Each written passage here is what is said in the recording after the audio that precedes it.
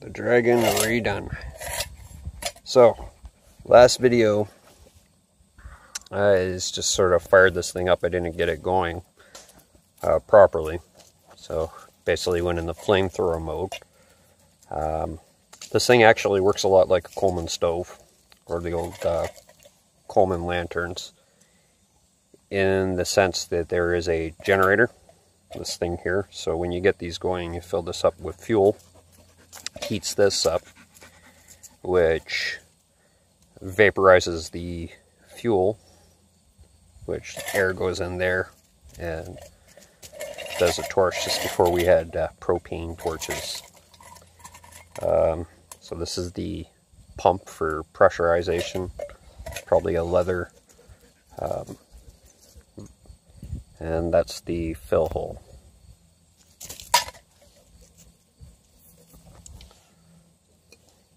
So I've let all the pressure out of this already.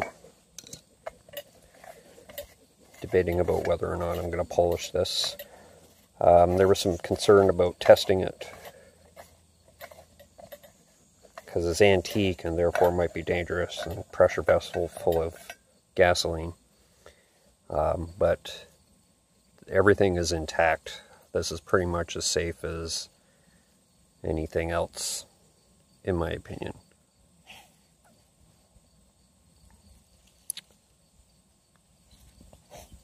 So, it's a typical pump.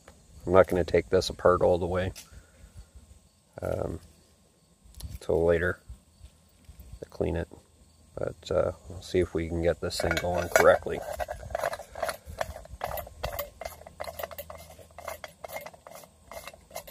More to follow.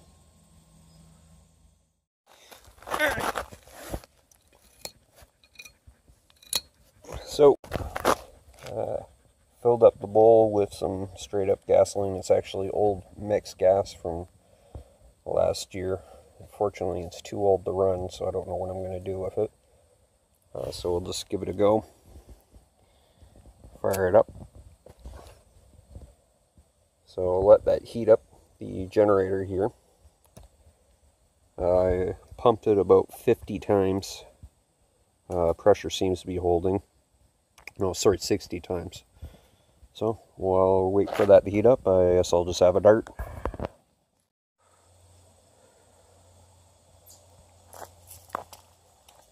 So I think I'm just going to let it run until the gasoline in the bottom of the bowl burns off. That should make the end hot enough. Or once it gets close, then we'll open up the valve and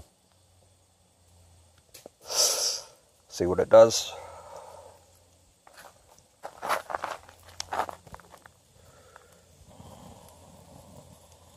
So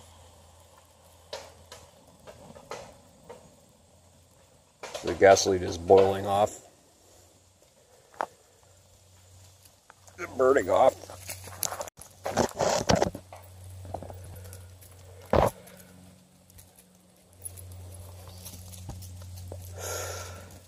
It's making some uncomfortable noises, so I'm just going to stop the video now and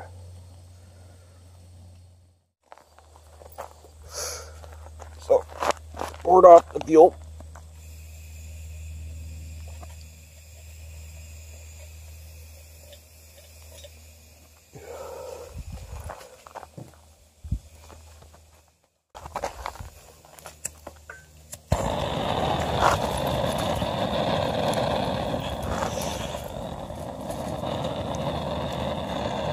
So we've got a blue flame.